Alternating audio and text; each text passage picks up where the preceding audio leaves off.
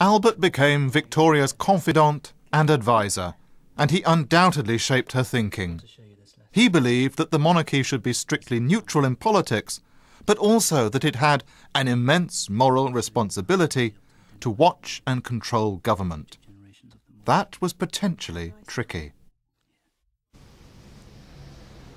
Much of this reflected Albert's need for a position. As head of his family, he regarded himself as the Queen's permanent minister. But that word minister caused problems.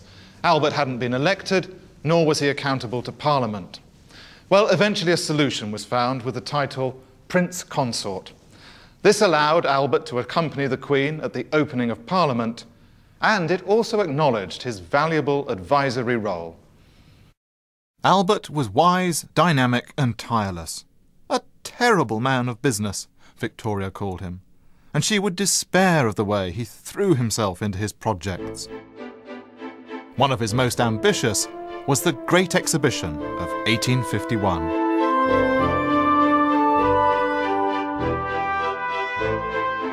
Albert was fascinated by the revolution in industry going on all around. He thought that industrialization would lift people out of poverty. The Great Exhibition would celebrate all that was new in industry around the world. When Victoria opened the exhibition on the 1st of May, nothing like it had been seen before. Designed by a gardener, it was like a great glass house enclosing 1 million square feet of floor space. There were over 100,000 exhibits here on display, and in the following few months, 6 million people came to visit. Now that's the same number of visitors attracted by Britain's Millennium Dome in 2000, but then the population was 20 million. This was a project that really seized the Victorian public imagination. Alongside the ideas he developed for the nation, Albert also dreamt up grand schemes for his wife and family. Here on the Isle of Wight, he created Osborne House, a sanctuary that would provide Victoria with lasting pleasure. It would be impossible, she wrote, to imagine a prettier spot.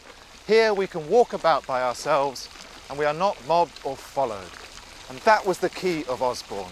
Victoria and Albert wanted their privacy. They bought Osborne in 1845, and Albert immediately set about redesigning it in the fashionable Italian style.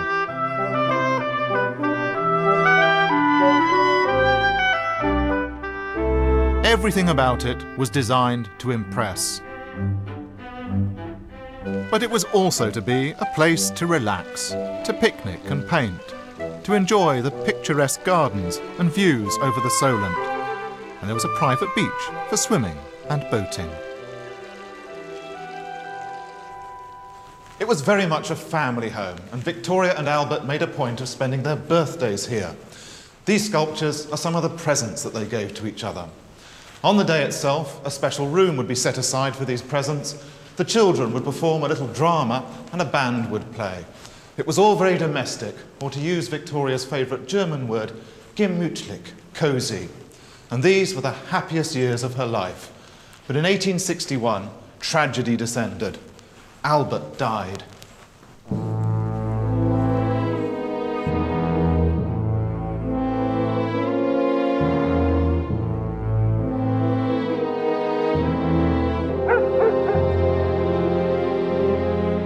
It had been a horrible year for Victoria. Her mother's death in March had left her in no state to deal with the news that Albert was seriously ill. He'd contracted typhoid, but the diagnosis was kept from them, so deep was their fear of the disease. Victoria watched Albert decline, and on the 14th of December, she knew the end was near. "Oh yes, this is death," she said. "I have seen it before." Albert died babbling of green fields. He was 42. Nothing in the Queen's life would ever be the same again.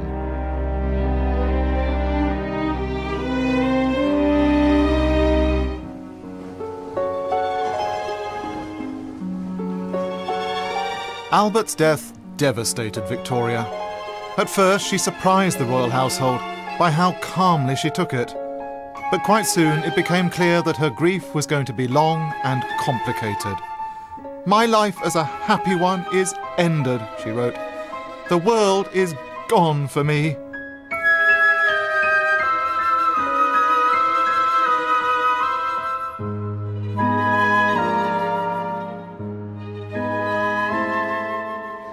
So Victoria went into the strange and the frozen world of the chronically bereaved.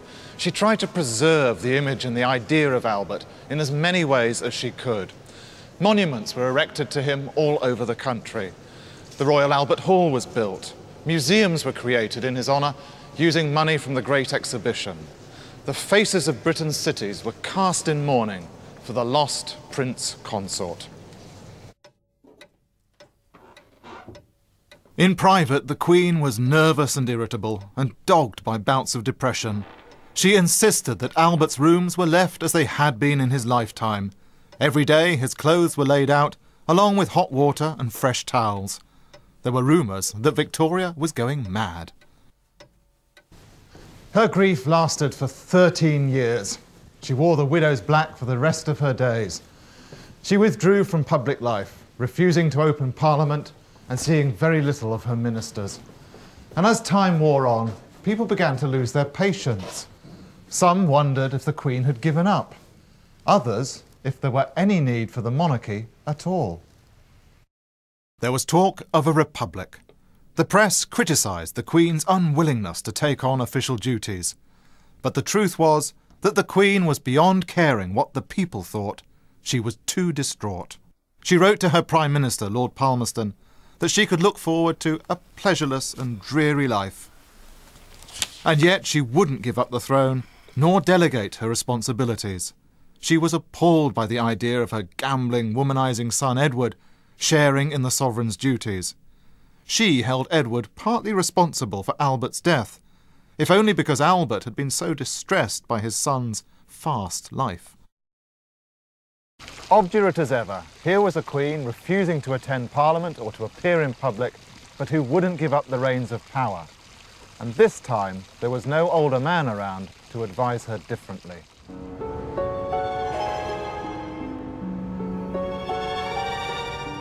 Under pressure from the government, she agreed to open Parliament once in 1866, but she found the whole experience so completely exhausting that she refused to do it again. Anything to do with the running of the country she found demanding. She complained that from morning to night her life was work, work, work. But for all her efforts in private, the public saw nothing of her, knew nothing of what she was doing, and Buckingham Palace looked like an empty museum. Joke posters began to appear, advertising it to let.